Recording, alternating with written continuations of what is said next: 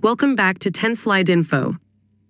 In today's video, we are back with another set of 3 latest and trending defense and aviation updates. Defense Update 1. Solar Industries subsidiary Economic Explosives Limited has won a contract in March 2024 to supply 30,000 units of the multi-mode hand grenade to the Central Reserve Police Force. The unique feature of the multi-mode hand grenade is the ability to easily switch between offensive and defensive modes by removing or attaching a fragmenting sleeve before throwing. Coming to safety, the grenade's modular construction, consisting of a fuse and a main body, allows for easy priming and unpriming without compromising the effectiveness of the grenade.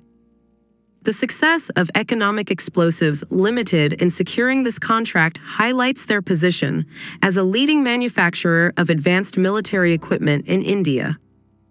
Defense Update 2. South Korea's Defense Acquisition Program Administration has officially approved the production of the KF-21 fifth-generation fighter jet, and this marks a significant step forward for the nation's aerospace industry. The program is budgeted at $5.9 billion spread over 2024 and 2028. Initial plans were for manufacturing 40 jets, but later it was reduced to initial production of 20 for additional testing needs for some key systems. When we say the testing of key systems, it is said to be relevant to the indigenously developed active electronically scanned array radar and also air-to-air missile capability. Despite the staggered approach in acquiring the first set of 40 KF-21 fighter jets, the overall program timeline remains on track. The Republic of Korea Air Force expects to receive the first KF-21 jet by the latter half of 2026. Defense Update 3.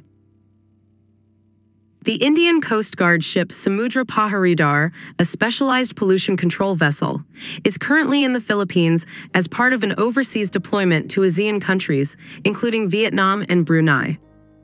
The ship arrived at Manila Bay on March 25, 2024, for a 3-day visit, and this deployment aims to showcase India's expertise in marine pollution response and strengthen cooperation with maritime agencies in the ASEAN region. This Indian Coast Guard ship is equipped with advanced anti-pollution tools and a Cheetah helicopter specifically configured for oil spill response. This deployment highlights shared concerns and commitment in combating marine pollution. So, that was a small video to provide 3 latest and trending defense and aviation updates. Thanks for watching. Stay tuned to 10 Slide Info for more such updates and analysis on defense and aviation.